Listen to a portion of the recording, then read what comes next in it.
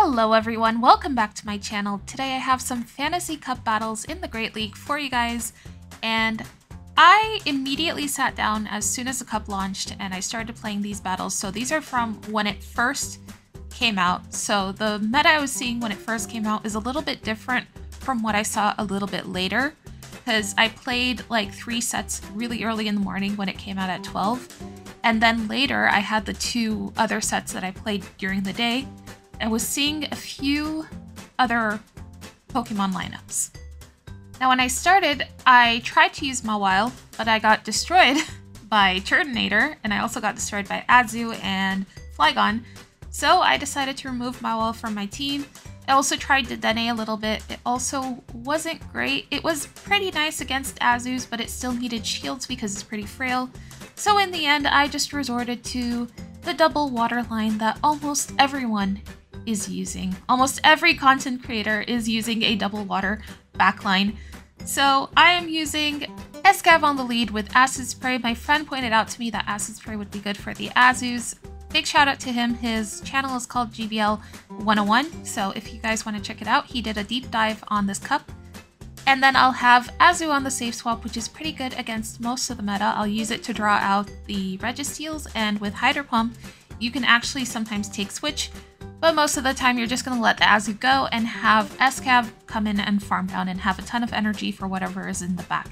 And then my closer is going to be Tapu Fini. Now, Tapu Fini and Azu are going to be very good against a lot of Pokemon, a lot of steel types that are going to be weak to water, and they're going to be good against Flygon and Turtonator and the counter users like Lucario and Escav. So that's enough rambling from me. You guys have seen this team everywhere probably already, and I'm pretty late on posting the video, so let's just get into these battles. Up first, we are going to see a Flygon on the lead. Now, I was still learning these matchups, so what I do here is I go ahead and I catch the Scorching Sands on Azu, but what I didn't know is that Flygon can flip this. They just need 3 Scorching Sands plus the Mud Shot damage, and that will easily take Azu out. Now, I'm going to go ahead and throw a Play Rough here, but of course my opponent is going to shield. They can easily flip this, and they're going to go for a 3rd Scorching Sands, and I actually don't want to invest shield because I feel like I need it for my backline, which is going to be squishier. Now, I can take this Flygon out here with Escav and have a lot of energy for whatever comes in. And I don't want my opponent to know that I have Tapu Fini in the back because I was expecting them to have an Azu in the back. I'm actually expecting Azu on every single team that I'm going to face. So I want the Azu to be here up against my Escav. Gonna go ahead and shield the Hydro Pump. Good thing we shielded it, and my opponent has a Stunfisk in the back. We got lucky. The swap into Azu wasn't the greatest play, but we got really lucky here that my opponent's backline is something that I can counter with Tapu Fini and with my Escav, so we're going to easily take that first win. On to the next match, we're going to see an Azu lead. Now, I am going to throw the Drill Run first before I swap out into my own Azu, because if I swap into my own Azu immediately, I'm going to lose if they decide to stay in, because the opponent Azu is always going to be 1 fast move ahead of me. So I land the Drill Run, and now I can swap Azu, and we draw out a Registeel, but if my opponent had decided to stay in with their Azu, I could have won that matchup. They bring the Registeel here, that's perfect for me. I'm going to go for the Hydro Pump. We also, it looked like we didn't get the attack drop on the first Zap Cannon, so I was able to land a Hydro Pump that did full damage, and my opponent goes for a Focus Blast on the next move, and we live with 1 HP, so I go for another Hydro Pump, and I'm actually able to take the Registeel out. Now this time when my opponent brings Azu back in, I'm going to go for the Acid Spray because I expected them to shield. They still had 2 shields and their Azu was in the yellow, so it made sense for them to save it if they wanted to. And my opponent has a Stunfisk in the back. Tapu Fini is easily going to be able to take care of this. Now they do shield the first Surf, which is completely fine. That means they have no shields left for their Azu, and Azu is still very healthy. I'm going to go ahead and double shield my Tapu Fini, and then I'm going to farm the Stunfisk down completely and have a ton of energy for Azu. Now here I throw the Moonblast immediately thinking it is going to KO, and that was actually bad timing. It doesn't KO, but luckily I am able to get to a Surf and take the Azu out. I was even going to be able to take it out with the Water Guns alone, but GG's to our opponent, we take that win. But moving on to the next match, we are going to see a Melmetal on the lead. Very interesting pick, but unfortunately for our opponent, we are going to counter it with our S-Cav. Now my opponent brings in Azu, so I'm going to throw the Acid Spray and then I'm going to swap into my own Azu. This way, two Play Roughs will take the Azu out, whereas my opponent is going to need 3 to take me out. So we're going to be in a good position here. I'm going to let this next Play Rough go, and I should be able to reach my next Play Rough before my opponent can reach another move. However, my opponent decides to save their Azu for some reason, so they shield it and then they bring in Melmetal, and they have to go for a move here. They can't farm us down completely because I was going to reach that Hydro Pump. So they throw the Rock Slide. I'm going to bring S-Cav back in, shield it, and then go for a Drill Run before they can throw another Rock Slide. Rock Slide will hurt S-Cav because S-Cav is part Bug type, so it is going to be neutral. S-Cav is also squishy. I have to shield it, and my opponent has a Turtonator in the back. Overheat actually hurts Tapu Fini, and I learned this the hard way. Now here I'm going to attempt to Water Gun this Azu down. We're able to do that successfully, and my opponent still has 1 shield left, so we're able to take it with a Surf, and then we reach a Moonblast, and we're going to be able to take this Turtonator out with the Moonblast. I would not have been able to take it out with the Surf. Turtonator is actually pretty bulky, and they would have survived the Surf if I went for that. That's why I had to go for a Moonblast. But moving on to the next match, we are going to absolutely get destroyed by this Shiinotic. It is going to be resisting the counters from S-Cav, and my entire backline is going to be weak to it, so that is unfortunate. But my opponent swaps into Flygon after I throw the Acid Spray. They also let the Acid Spray go, so I'm going to bring Azu, and this is where I learned that Azu is not great against Flygon, especially since this one has Earth Power. I'm going to be able to survive 2 Earth Powers, but my opponent is going to go for a Dragon Claw here before I can reach another Play Rough, and they're going to be able to take us out. And now I'm going to bring my S-Cav back in for this. I'm going to try to farm it down completely and have energy on this S-Cav for whatever my opponent has in the back. Now, unfortunately, my opponent is going to have a Turtonator in the back. If I threw 2 counters here, I would have been able to take that win. But I threw at really bad timing, and then I bring Tapu Fini in, and this Shiinotic has so much energy. They're going to be able to reach 2 Seed Bombs. I'm going to go for a Surf, take their final shield, and I go for another Surf, but we CMP tie, and I actually don't know the counts for Seed Bomb and Astonish. It's running Astonish. So I no bubble it, hoping that I could get a little bit of energy on S-Cav, but we're not able to make a move. The Turtonator is able to take us out before we make that Drill Run. So GG's to our opponent. They take that win, but also I played that really badly. If I played it a little bit better, that match would 100% have been mine because that Turtonator was 1 counter away from being KO'd. Now moving on to the next match, this is another Pokemon that kind of destroys this team, especially if I'm not able to land the Drill Run. This Dedenne massively outpaces S-Cav to a move. It is going to get to the discharges really quickly, and I'm not going to be able to reach these Drill Runs fast enough to take this out, and they are going to invest both shields to save this thing. And I have 2 water types in the back, so it's not looking good for me if I can't handle this Dedenne with what I have.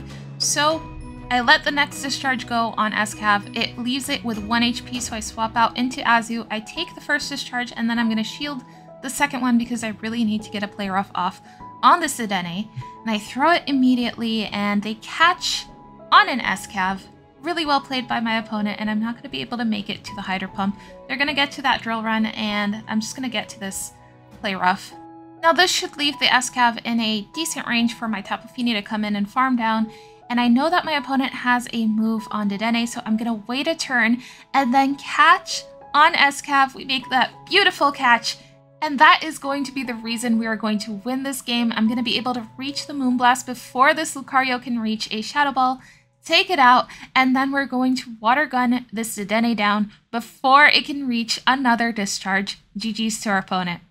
Moving on to the next match, we're going to see another amazing lead. S-Cav is going to double resist the Bug Bites from that Fortress.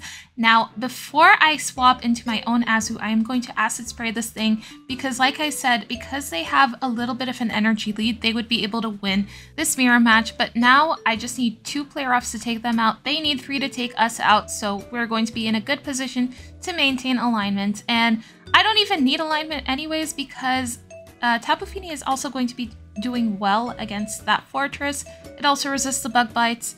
The earthquake and the mirror shot will kind of hurt, but that's okay. We are also going to be able to reach a move on Azu against this fortress because this mirror shot is not going to be enough to take us out. I'm going to be able to throw this hydro pump and they let it go. They live with very little HP. They're going to go for just a mirror shot on our ASCAV, so I can easily let this go. It doesn't do too much. I'm going to be able to farm them down, and then my opponent has a Turtonator in the back, and I have 2 shields left for my Tapu Fini now. I'm gonna go ahead and shield the first flamethrower. I thought it might be an overheat. Interesting choice from my opponent to be running flamethrower instead of the overheat, but I guess that makes sense. And now you are going to see how powerful Turtonator is in this cup because this is a fairy and water type, and that flamethrower did way too much damage, and they're able to incinerate us down, which is not great for us. I'm gonna bring SCAV back in, and here I mess up and I go for the acid spray thinking it was going to take the Turtonator out. Again, it is a bulky Pokemon. I should have gone for the drill run, but either way I was gonna lose this because this Azu was gonna be able to get to a Hydro Pump and take my SCAV out, so GG's to our opponent. Moving on to the next match, we are going to see a Shadow Scissor on the lead. Very interesting choice. I am unfortunately going to have to shield these Night Slashes because they do way too much damage to SCAV. And my opponent then brings in an Azu. Again, as expected, all of my opponents are having Azu in the back or Azu in the front. And as I've always been playing it, I'll go for the Acid Spray and then I'll swap into Azu so that I can take my opponent out with 2 Play Roughs, and they'll need 3, as always. Gonna go for a Play Rough, take most of my opponent's health out, and then I should be able to farm up a little extra before throwing the next Play Rough. I'm gonna count and make sure that I'm throwing 1 move before my opponent can get to their charged move. And now we should have energy for this Scissor, and I'm expecting my opponent to shield. And I recognize that they are going to attempt to farm my Azu down, and I can't take a Night Slash on my SCAV. So I'm immediately going to bring in SCAV and shield once, and then I'm going to farm the Scissor down completely. I'm surprised they didn't swap out, but then I see what they have in the back, and it makes sense. They're going to have Lucario in the back, which is going to be very weak to the counters, and I go for that Acid Spray. I'm able to take their final shield, and then Tapu Fini is able to clean up. So GG's to our opponent. On to the next match, we're going to have a really nice lead of Registeel, and my opponent safe swaps into Flygon. Now I learned that I can't immediately swap Azu into this, so I'm actually going to take one of their shields with my SCAV before swapping into Azu. I bring Azu in now, and they're going to be less inclined to shield my charged move from Azu because they would be at a severe disadvantage if they used both shields already in this match. So they're going to let their Flygon go, and then they're going to bring Registeel in, and they actually can't farm us down, so they have to go for a move here. They take our Azu out, and then I'm going to bring SCAV back in, and I'm watching for if my opponent is going to attempt to catch. They have an Azu in the back. I'm going to go for a Drill Run just to weaken it, and then I'm going to swap into Tapu Fini. I wasn't sure if I should go for the Drill Run or the Acid Spray, but because I thought my opponent wasn't going to shield, I felt like the Acid Spray would have been, or sorry, the Drill Run would have been a better option just to get them really low and get them into Moonblast range. Now, I also go for the Moonblast and I get the attack drop, and it looks like my opponent quits here because I guess they just got fed up with the game. That's really unlucky when you get an attack drop from a Moonblast. It's so frustrating, and my opponent is just going to make me wait out this match. They're going to make me counter this Registeel down completely, but we're able to take that win at least. So GG's to our opponent. I'm sorry about that attack drop on the Moonblast. That was very unfortunate. On to the next game, we are going to see a Sandslash on the lead. It's looking very good for us, and my opponent brings in a Shadow Dragonair, so I'm going to swap Azu. Again, looking really good for us. Can you guys believe that I actually lose this match? Yep, yes I do. Now I probably should have done a little more damage with the SCAV before swapping out into Azu, because now if I want to win this, I'm gonna have to invest both shields. Now my opponent also ends up investing both shields. They go ahead and they shield the Play Rough here. I should be able to survive the next Body Slam, so I'm gonna let this Body Slam go, and I see that I can make it to another Play Rough, so I shield here, and this is where I mess up. If I had this shield, I would have had a chance against what is going to be in the back.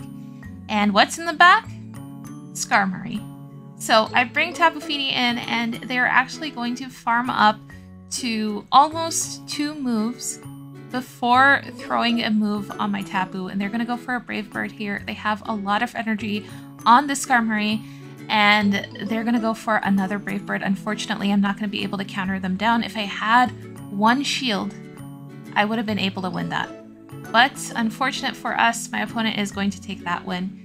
GG's, well played and very interesting choice. I didn't think Skarmory would have play in this cup. It is countered by a lot of things. Now before I go, I just wanted to say one last thing. I did play this team later on during the day and the meta had shifted a lot. I started seeing so many Slurpuffs in the back, and Slurpuff is a big core breaker for this team. It has access to Energy Ball, which is going to be super effective to my backline, and it has access to Flamethrower, which is going to be super effective to my Escav. I also started running the team ABA with Azu in the lead because I was seeing a lot of Azu leads. And so I felt like, well, I was seeing a lot of Azu leads, and I was also seeing some Turtonator leads, some Mawa leads. So I put Azu in the front. We're going to have to see how this team continues to play, if it's going to continue to work, because I feel like more people are going to be expecting it. I'm considering using Shadow Flygon in the back because Flygon is very strong in the current meta. But that brings us to the end of the video. Thank you guys so much for watching. If you guys enjoy my videos, please consider subscribing. Maybe leave a like. It helps me out so much. And let me know if you try these teams and if they work out for you. And I will see you guys in the next video. Bye bye!